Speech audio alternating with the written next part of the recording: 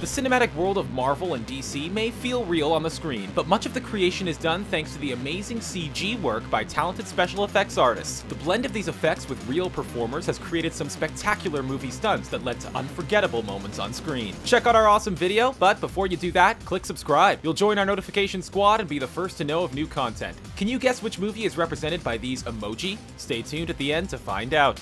Let's count them down. Deadpool.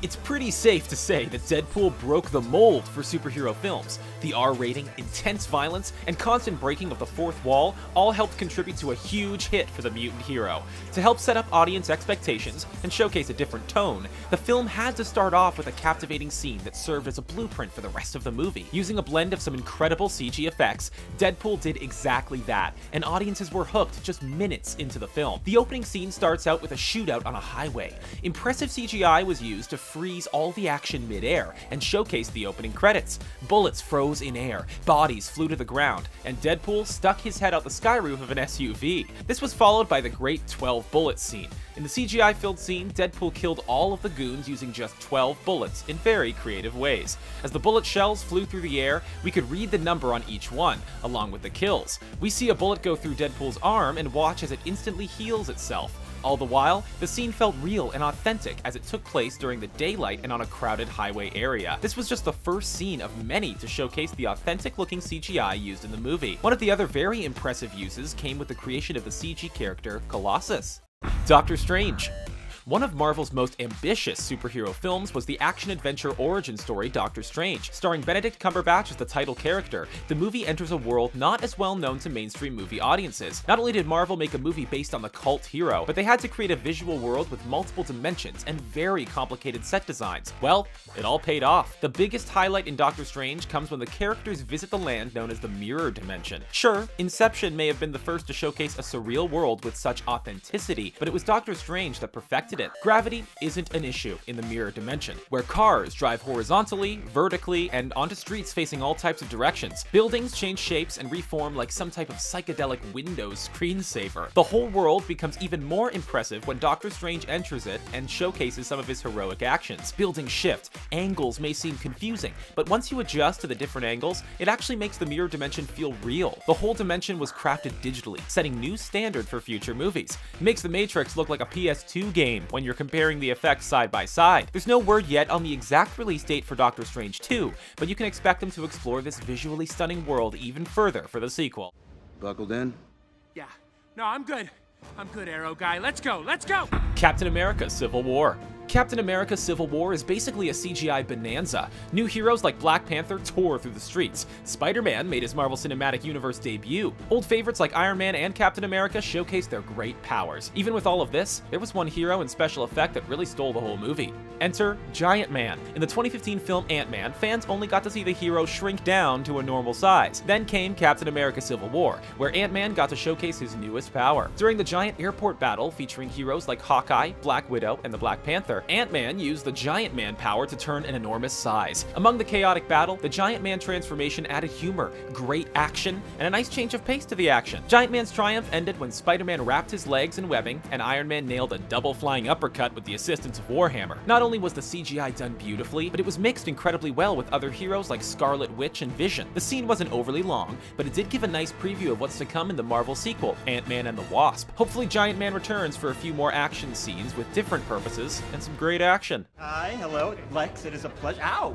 Wow, that is a good grip. You should not pick a fight with this person. Batman vs. Superman: Dawn of Justice. The epic clash between Batman and Superman was chock full of action for a movie that was over 2.5 hours theatrically. The CGI used to create the worlds of both Gotham and Metropolis created a gritty and realistic feel with great visuals and awesome hero designs for Batman, Superman, and Wonder Woman. Along with CGI creations like Doomsday, the film had a lot of subtle CGI moments that felt like they were taped on a real set. One of these scenes was the lengthy Batmobile chase scene. The newly designed Batmobile was sleek, fast, and still had a number of features found on former cinematic versions of the vehicle. A majority of the Batmobile scenes were actually created digitally. It took filmmakers nearly a year to design the Batmobile, and all of that hard work paid off. In one of the greatest Batmobile chase scenes to ever get put on film, Ben Affleck's Batman weaves through the streets of Gotham in pursuit of some Russian mobsters. He used machine guns to blast his way through boats, tear through buildings, and make it over a ton of obstacles. The scene ends in a fiery mess house when Batman spots Superman and the Batmobile is sent crashing on the side of the road. With barely a flick of his wrist, Superman tore the Batmobile's doors off and sent them flying through the air. The whole movie was packed with so much action, but it would have been great to see the Batmobile get one more scene of action.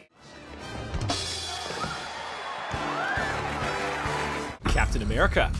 Captain America: The First Avenger was a critical film in the Marvel Cinematic Universe, as it helped set up the Avengers and bring Captain America to a modern time. For the hero's creation, we needed an origin story that felt real, authentic, and delivered on the action. Early in the film, some great CGI was used to showcase Steve Rogers as a puny boy and wannabe soldier. Once he transformed into Captain America, he kept all the great traits that fans know and love today. This is when the real action could start. Branded with his signature outfit and a trusty shield, Captain America and his band of misfit soldiers devised a plan to hijack a high-speed train weaving through the mountains. Captain America ziplines down over the train and lands on the top of it. The CG was great. The moments had the familiarity of an Indiana Jones film, and the whole backdrop added even more to the suspense. The scene felt even more real when Bucky was dangling off the side of the train and dropped down into the mountains for his presumed death. It might not compare to the over-the-top action seen in the Winter Soldier or Civil War, but it showcased all of the potential that a Captain America franchise could have, and pulled it off brilliantly.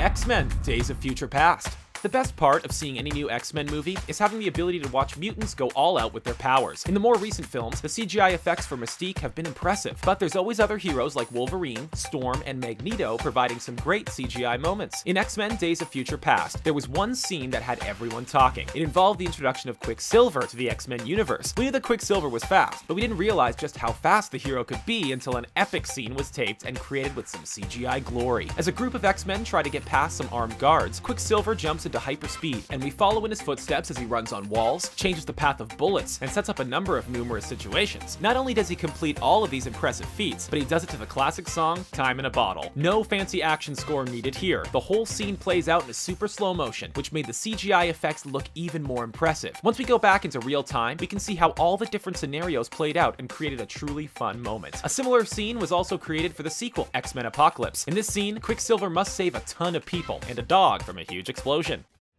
I'm on a mission. What mission? Peace in our time. Avengers: Age of Ultron.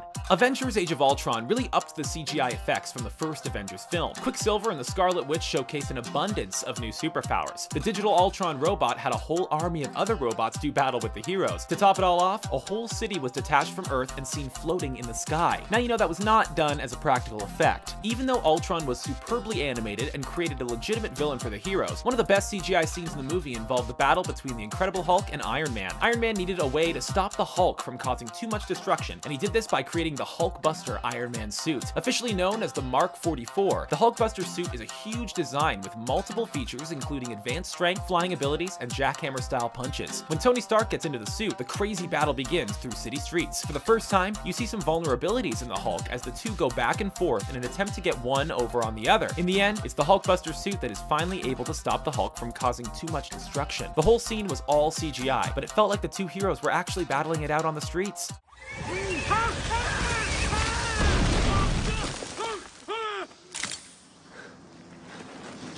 That was a lot scarier a second ago. Ant-Man. We've seen plenty of movies with shrinking effects before. We've even seen shrunken people interact with ants in Honey, I Shrunk the Kids. But the Marvel film Ant-Man took things to whole new heights with the miniature-sized hero. Throughout the film, we see awesome effects and perspectives as Ant-Man learns how to control the suit, ride on ants, and goes into stealth mode to infiltrate an evil company. Midway through the movie, the CGI effects of the suit are like second nature and help viewers believe that the hero was real. This all led up to a climactic battle on a toy train track. Yes, that's right. The final scenes in Ant-Man take place on a Thomas the Train playset. Despite this, it doesn't take away from the drama, suspense, and action. The CG feels so real that it creates a lot of great moments and shots for the scenes as Yellow Jacket tries to destroy Ant-Man. The scene brilliantly cuts from violent close-ups to wide shots that showcase the small size of the playset within the room. Another great moment occurs when Ant-Man accidentally increases the size of the Thomas Train and sends it flying outside of the house. The real setting of a house helped make the CGI feel more authentic. There was no space battles, planets, or random warehouses where the heroes were doing battle.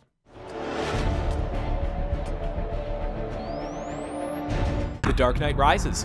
For Christopher Nolan's Dark Knight trilogy, the director wanted to rely on practical effects as much as possible. Of course, that wouldn't be the case for key moments, including the formation of Two-Face or some of the crazy car chases, but overall, a lot of the gritty action was shot directly in the camera. When it came time to film The Dark Knight Rises, there was one key scene where CGI was absolutely needed. In an effort to trap police forces and hold Gotham under siege, the villain Bane decided to implode the Gotham football stadium. Several tense moments led up to this implosion as the national anthem is sung. Thousands of fans filled the seats, and viewers anxiously waited for the trigger to get pressed. Right after the kickoff, the implosion happens as players fall through the field, explosions go off, and the whole stadium collapses into the ground. The whole scene was filmed at Heinz Field in Pittsburgh, Pennsylvania, but relied on a lot of CGI to make it happen. A fake field was actually placed over the real one so that the actors would have something to run on. Small explosions were cleverly mixed with digital effects to help create a realistic sense that the field was actually sinking into the ground. The final effect looked so great that it was used with promotional materials for the film and became one of the key set pieces. Drop it now! Hey, cool, man. No problem. No problem at all. Guardians of the Galaxy.